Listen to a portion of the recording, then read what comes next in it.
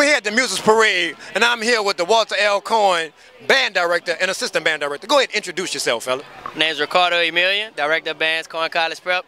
Okay. And my name is Jeff Hurd, drum instructor and assistant band director. Okay, so I have a couple of questions for you guys. First of all, what is your band facts? How did you guys get involved with music? What schools did you attend, and how did you arrive at Walter L. Cohen in Central City, New Orleans? Well, I went to McMain, class of 2001, played trumpet. Crabbed at Jackson State 2001, section leader 02 to 06, KK side spring of 02. Then I came back to New Orleans, did my master's at Loyola University in trumpet performance.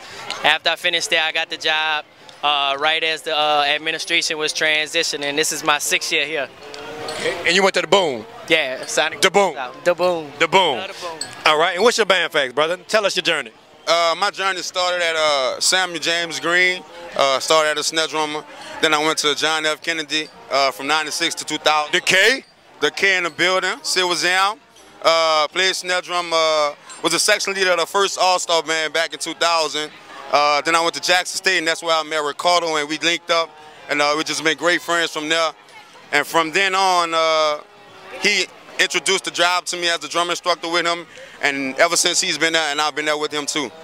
The Boom united you brothers, huh? Yeah. All right, so how has being the director impacted your life? We know that so much leadership and so many different qualities that you have to give to these kids, so how has that impacted your life and the way you live day to day being such a leader at this program? It makes you not be a hypocrite. I mean, it always makes you practice what you preach. You can never let up. You know, work with a tough population of students in New Orleans who need a lot of support, musically, academically, behavior-wise, and so it always keeps you on your goal. And so, I mean, at the end of the day, like once you lagging, I mean, then they start lagging. So it just kind of pushes you to you know, do your best you can every day.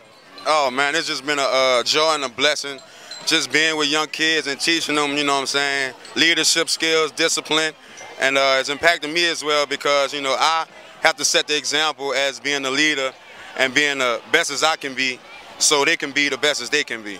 Have you ever dated a band mom before? No, I haven't. What's funny? You. Have you ever dated a band mom before? A band mom? A band mother. Oh, hell no, nah. I'm married. You married? Yeah. Was your wife ever a band mom or? Nah. Okay. She's not a mom yet. Oh, okay, all right, gotcha. Gotcha. Well, congratulations, brother. Thank you. Whereas Hamp would like to extend a lot of congratulations to this brother on his nuptials. You hear me?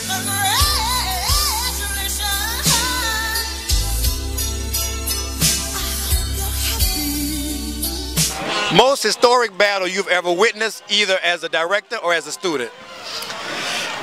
Being from New Orleans, I mean, I went to Jackson State where we obviously influenced from Southern here. But probably my crab year at Jackson State. It was raining. We played Southern in Jackson. It was pretty epic. We battled during halftime because we didn't go on the field. That one stands out the most to me. What was the year? 2001, Crab 01. We played. That was the year Contagious came out.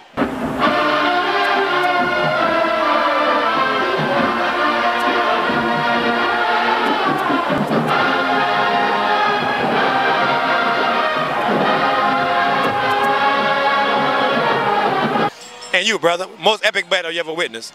I'm going to say my high school year, 98 at Kennedy, and St. Nog at Tag Gormley. That game was really packed, and it was a really, really epic battle, man. You know, shouts out to the kid 96 through 2000.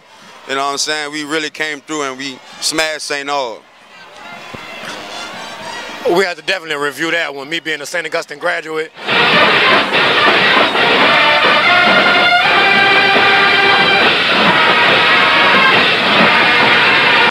But I must say that St. Augustine always reaches its peak at Mardi Gras time.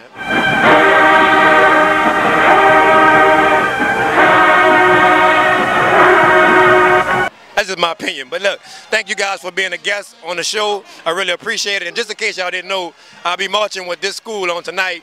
It doesn't matter what school it is. I love the kids. I respect these programs, and I respect what these gentlemen are doing in the community. So y'all stay tuned.